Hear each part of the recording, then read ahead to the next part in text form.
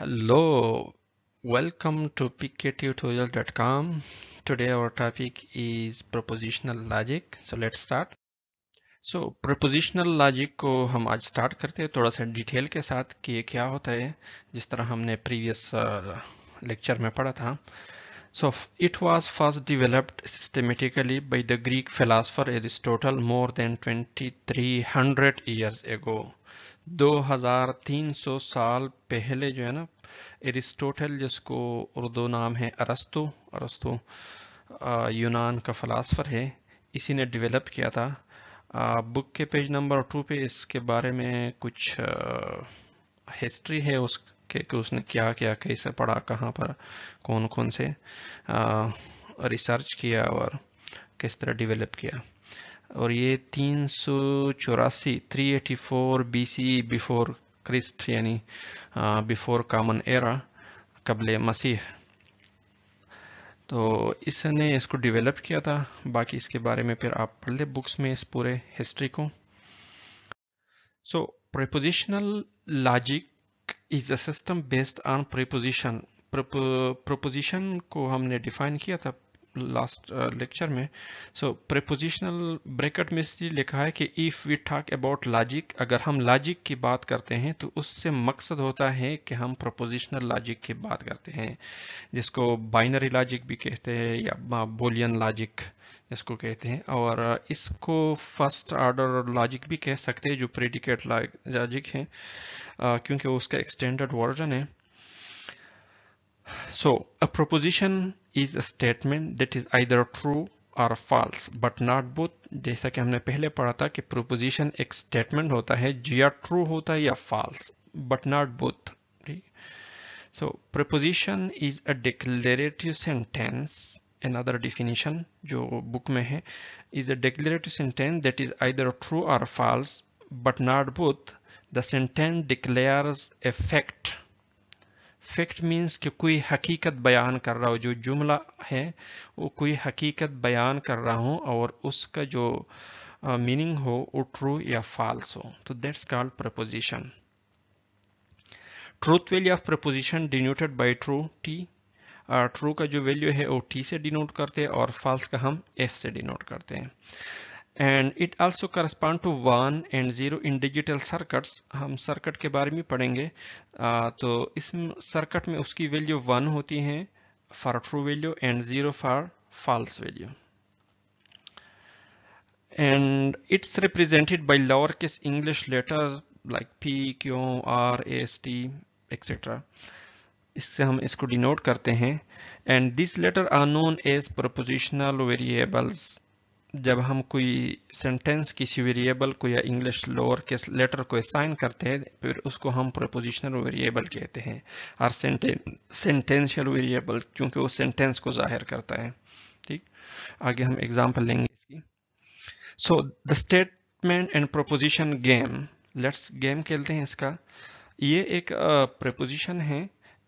Islamabad is the capital of Pakistan. Islamabad Pakistan का दारुल खिलाफा है. So question है कि इज दिस अ स्टेटमेंट, क्या ये स्टेटमेंट है? जाहिर बात है उसका कोई मीनिंग है, क्योंकि ये कोई ट्रूथ फैक्ट को जाहिर कर रहे हैं, हकीकत जो हमने डिफिनीशन में पढ़ा. यस, ये एक स्टेटमेंट है. Now another, is this a proposition, क्या ये प्रोपोजिशन है? ऑफ कोर्स, क्योंकि इसका जो वैल्यू है वो ट्रू है. इस्लामाबाद पाकिस्तान का कैपिटल है. अगर हम इसकी जगह लाहौर ले लें इस्लामाबाद की, Lahore is the capital of Pakistan, फिर ये भी प्रपोजिशन है, बट इसकी वैल्यू क्या होगी? False. So what's the truth value of the current preposition? E true. ठीक, अगर हम लाहौर ले लें तो इस प्रपोजिशन की वैल्यू फॉल्स होगी. सो नेक्स्ट एग्जाम्पल स्टेटमेंट है हमारे पास 2 + 2 = 5. ये एक सेंटेंस है. So is this a statement? Of course, क्योंकि ये एक मैथमेटिकल स्टेटमेंट है. दूसरा जो था वो डिक्लेरेटिव सेंटेंस था. तो दोनों हो सकते हैं, मैथमेटिकल भी और जो नॉर्म कॉमन नेचुरल लैंग्वेज होते हैं उसके भी हो सकते हैं. ठीक. So is this a proposition? 2 plus 2 is equal to 5. ये तो हमारे पास 5 नहीं आ सकते, but it's a proposition. ये proposition है. So what's the truth value of the proposition? इसकी जो truth value होगी वो false होगी, क्योंकि 2 plus 2 is equal to 4 आता है और ये 5 लिखा हुआ है. So ये statement भी है और preposition भी है, but इसकी value जो है वो false है. तो हमने definition में पढ़ा था कि इसकी value या true होगी या false, but not both. दोनों नहीं हो सकते. अच्छा, another definition है atomic proposition. A proposition whose truth or falsity does not depend on the truth or falsity of another proposition is called an atomic proposition. क्योंकि ये सबसे छोटा स्टेटमेंट होता है या छोटा स्मॉलेस्ट प्रोपोजिशन होता है, इसकी वैल्यू किसी दूसरे पर डिपेंड नहीं कर सकता है. तो इसको हम जितने भी हम एग्जाम्पल अभी लिए हैं या लेंगे पहले, तो ये एटॉमिक प्रोपोजिशन की एग्जाम्पल्स हैं. नेक्स्ट जो होता है वो हम नेक्स्ट पढ़ते हैं आगे नेक्स्ट स्लाइड में. So, ये एक सेंटेंस है, x is less than 10. Is this a statement? क्या ये स्टेटमेंट है? Yes, क्योंकि ये स्टेटमेंट है, मैथमेटिकल स्टेटमेंट है हमारे पास. So, is this a proposition? Of course, it's not a proposition. क्यों नहीं है? Because the truth value depends on the value of x, which is not specified. क्योंकि हमें डिस्क्रीट मैथमेटिक्स पढ़ना है और हमें डिस्क्रीट वैल्यू चाहिए, तो x is not a discrete or concrete value because it's a variable, so it can be any value. कोई भी वैल्यू हो सकता है, ठीक है. सो वो हमें स्पेसिफाई नहीं, तो इस स्टेटमेंट का रिजल्ट जो है वो हमारे पास ट्रू या फॉल्स नहीं हो सकता है जब तक हमें x की वैल्यू मालूम ना हो.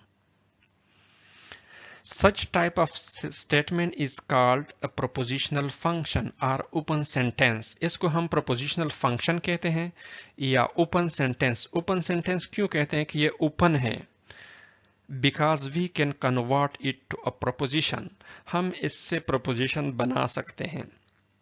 Proposition कैसे बनाएंगे? For example, ये जो x है ये एक हमारे पास unknown value है, तो हम इसकी जगह पूर करेंगे इस खाली जगह को ऐसे वैल्यू से कि ओ या इस स्टेटमेंट की या प्रोपोजिशन की वैल्यू को या ट्रू करार कर दे या false.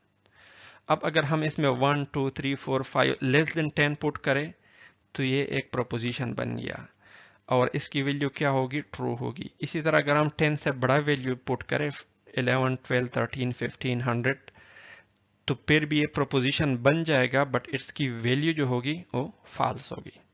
That's it's called open sentence. Another sentence from natural language, what time is it? क्या टाइम है?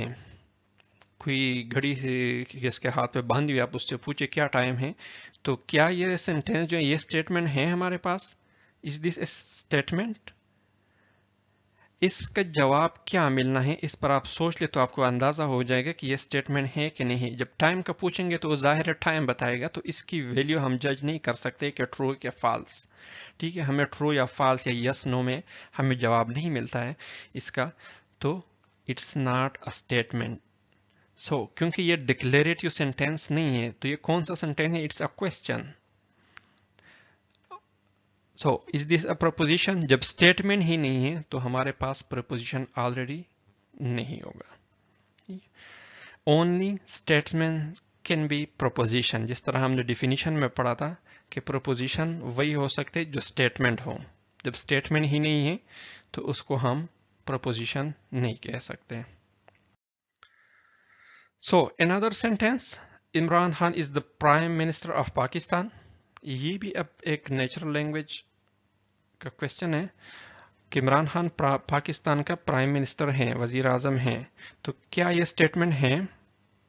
ऑफ कोर्स यस, क्योंकि ये ट्रूथ जाहिर करता है, इसकी वैल्यू ट्रू है. Is this a proposition? Yes, क्योंकि इसकी वैल्यू ट्रू है. सो प्रोबेबल इसकी वैल्यू जो होगा वो ट्रू होगा। अब अगर इमरान खान की जगह किसी और का नाम डाल दें, so that will be false. Statement भी है, प्रीपोजिशन भी है, बट फिर वैल्यू जो होगा वो उसका फॉल्स होगा। सो अब आते हैं थोड़ी सी एक कॉम्प्लेक्स सेंटेंस को। x is less than y if and only if y is greater than x। अब ये हमारे पास सेंटेंस है, तो क्या ये स्टेटमेंट है? Of course yes. क्यों? क्योंकि x is less than y if and only if y is greater than x। Is this a proposition? Yes। अब ये क्योंकि इसकी जो वैल्यू है x, जिस तरह हमने पहले एग्जांपल लिया था उसमें x की वैल्यू थी, तो इधर दो हैं x एंड y, बट इधर इसके साथ कंडीशन लगा हुआ है कि if and only if y is greater than x, और y x भी वही दो वेरिएबल है जो पहले में है कि x y से छोटा है, if and only if y is greater than x, तो उसको उल्टा किया गया है और उसके साथ कंडीशन है। So because it truth value does not depend on specific value of x and y। अब इसमें x और y की कोई भी वैल्यू पुट करे तो वो डिपेंड नहीं करता है कि x और y की वैल्यू क्या है, क्योंकि ये हमेशा ट्रू होगा। x is less than y if and only if y is greater than x। अगर x की जगह आप 2 डाले, y की जगह 5 डाले, तो 2 is less than 5 वो is true if and only if y 5 is greater than 2 is true। so दोनों सूरत में ट्रू है। अगर false होगा तो false होगा दोनों, अगर ट्रू होगा तो वो उस पर डिपेंड नहीं है। ठीक है, तो ट्रूथ वैल्यू उसकी जो है इस प्रोपोजिशन की वो ट्रू है। So another example, today is September 22 and 55 is less than 9। Is this a statement? क्या ये स्टेटमेंट है? Yes, it's of course is a statement। क्योंकि अगर आज सितंबर 22 नहीं है तो इसकी इस स्टेटमेंट की इसमें अब देखे दो स्टेटमेंट्स हैं, फर्स्ट और सेकंड, दो प्रोपोजिशन हैं इसमें इकट्ठा, उसमें इकट्ठा किया गया है यूजिंग ऑपरेटर एंड। हम इसको देखते हैं आगे। अच्छा, इसकी वैल्यू देखे कि इसको हम प्रोपोजिशन कह सकते हैं। यस, क्योंकि अगर फर्स्ट वैल्यू टुडे इज 22 सितंबर तो ये ट्रू है क्योंकि आज 22 दिसंबर है, और दूसरा जो वैल्यू है 55 इज लेस देन 9 ये फॉल्स है, तो वैल्यू हमारे पास क्या आएगा? True. So what's the truth value of the preposition? False. False इसलिए आएगा क्योंकि सितंबर 22 जो है ये डिपेंड नहीं करता है कि आज ट्रू है फॉल्स है, क्योंकि सेकंड स्टेटमेंट जो है हमारे पास वो फॉल्स है, और सेंटर में ऑपरेटर कौन सा है? एंड। तो इनमें से अगर एक भी फॉल्स हो तो दूसरा मैटर नहीं करता है कि वो ट्रू एंड फॉल्स। हमने पढ़ा था कि इसमें ज्यादा स्टेटमेंट हो सकते हैं, 2 3 4 5 जितने भी हो सकते हैं। सो इसको अगर ब्रेक किया, टुडे इज सितंबर 22, एक इसकी वैल्यू आएगी और दूसरा है 55 इज लेस देन 9। ठीक, और इसमें ऑपरेटर है एंड।